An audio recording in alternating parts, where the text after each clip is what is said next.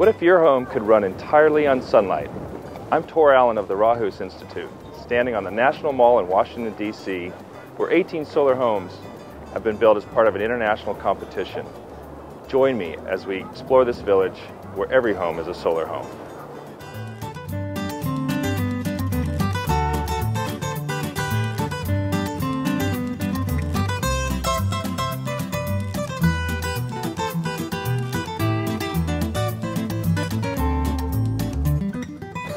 The Solar Decathlon is a competition sponsored by the Department of Energy in which there's 18 universities that compete to design, build, and operate the best solar house.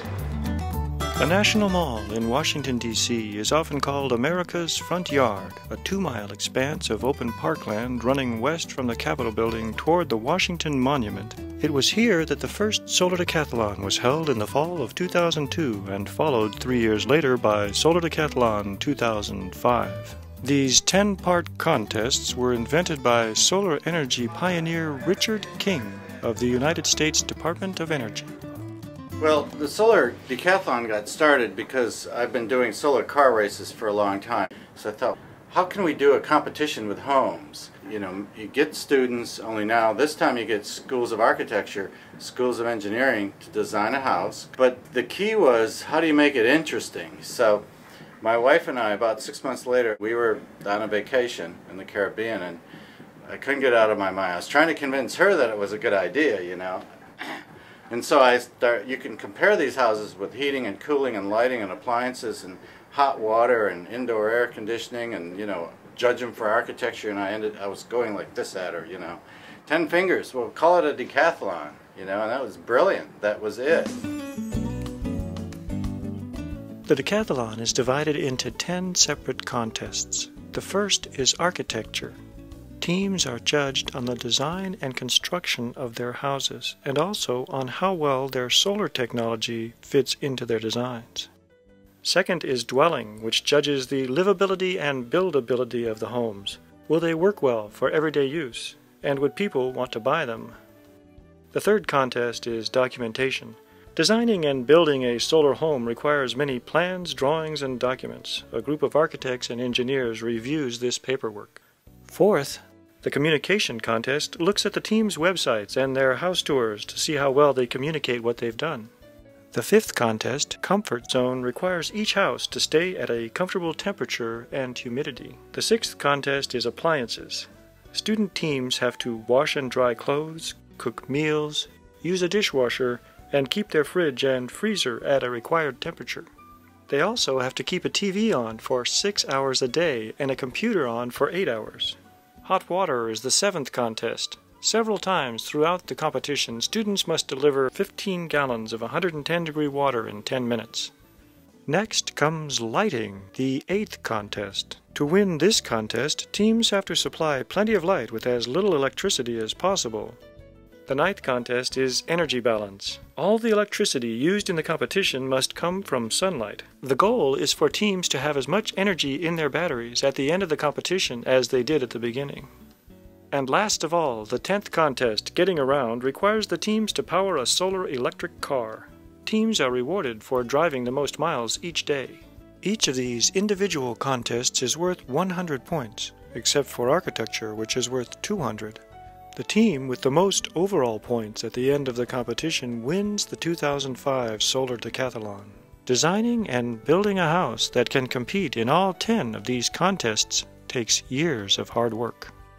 Our school started the design process with something called a charrette, which is where lots of students get together and they learn all about solar power, sustainable design, and we all brainstorm and we come up with all different ideas. That lasted for us about 4 days, and then we broke up into teams and came up with our own ideas and did drawings, did some diagrams, and built little models. Most of the other decathlon teams started this same way, working together in groups to develop preliminary drawings and models. After the charrette, we held a little competition where four teams from our school showed their designs, and professionals from the area and different professors came and saw our designs and chose one to be developed over the next 2 years.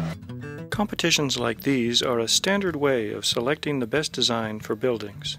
Like many other schools, the California Polytechnic State University at San Luis Obispo, Cal Poly for short, also held a design competition. Their winning design was then developed further. More drawings and models were made. So this is what we started with. This is the design that won the design competition. The main goal of it is it's simple. And from there, 2 architecture students spent all last quarter developing it into what we have over here. It's going to hopefully fit all on one trailer. It's 12 feet wide by 52 feet long, just over the 600 square feet that NREL says that we need. Photovoltaics here tilted up on top. It's just a small little building, little kitchen on the side, everything you could need. The thing that struck the jurors, and we had a pretty high-profile architect that was on the jury help us select this, that we decided was really important for our team was size, that it would be small. We wanted this to be able to, we have this parameter for us in this competition, we have to get it across the country. 3,000 miles, we're talking a lot of energy consumption right there, just getting it there. We take this design, we come up with a model of it, a mathematical model of it. We go through simulations in order to figure out how they're going to work ahead of time. So by the time we build it, we know exactly what's going to happen, or at least we have a pretty good idea. There's always errors in these models, but hopefully we're pretty close. The ultimate challenge for all of these students is to say, how do we get this done? And it begins then saying, what products will we possibly use? How can we get them? Who will donate?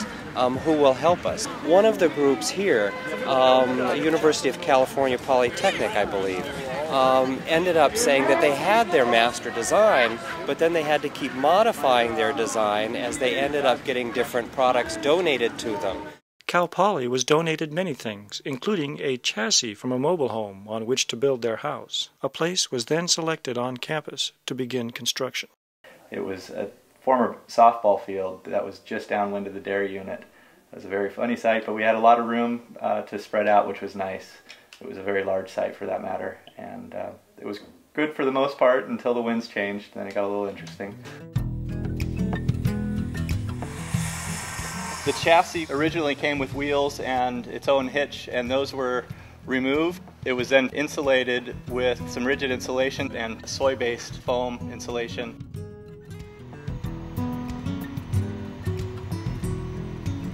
And then the deck was then covered up, and we had ourselves a level surface to build upon.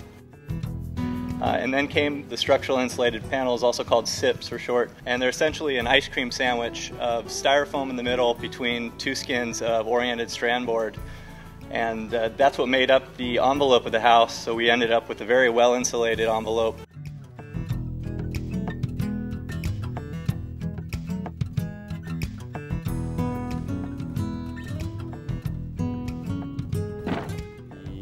Pier stands, those will be arrayed underneath the building so that it'll have lots and lots of points of contact with the ground. So that we have a dry run, we're going to go ahead and drop the building onto the piers that it'll rest on in Washington, make sure the whole system works, make sure we know how to put those on and take them off.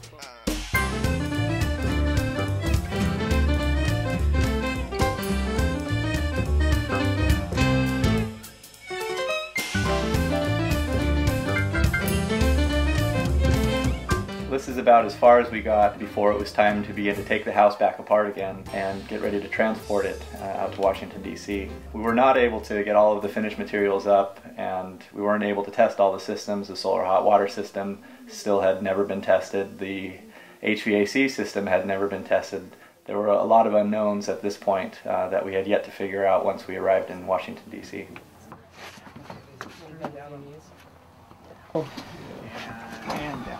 Yeah, this is the first system I ever designed and built.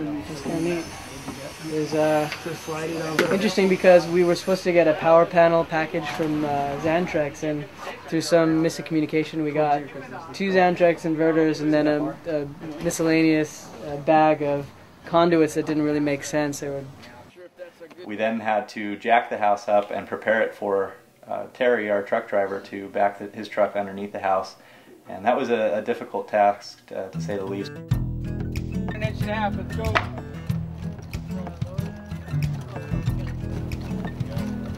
If we don't get through Arizona by Saturday morning, then we lose 1,000 miles in 2 days. It'll sit till Monday morning. They won't let us move over the weekend.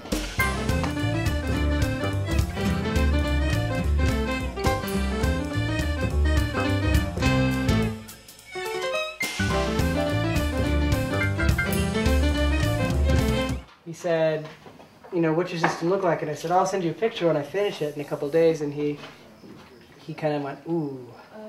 I said, well, you know, I suspect most of the teams are in the same position. And then he said, well, I hate to let you know, but they're not.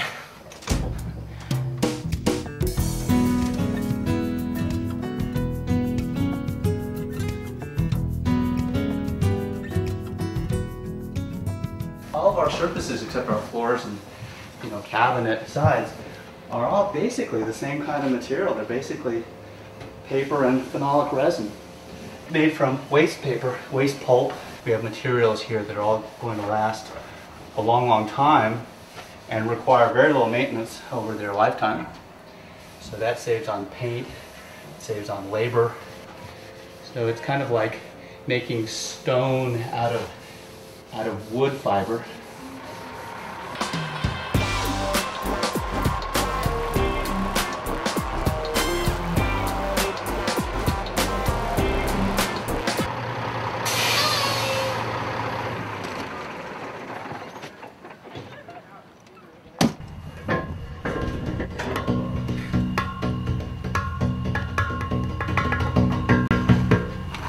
It's a good way to cut one's hand.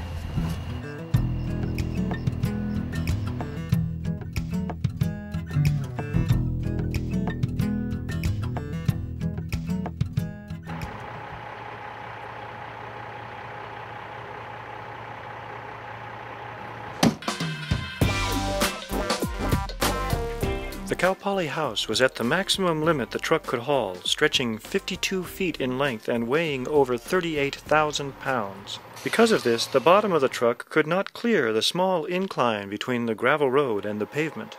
We start blocking the back now. We'd have to go 2 feet in the air to make this clear. All right, let's try it.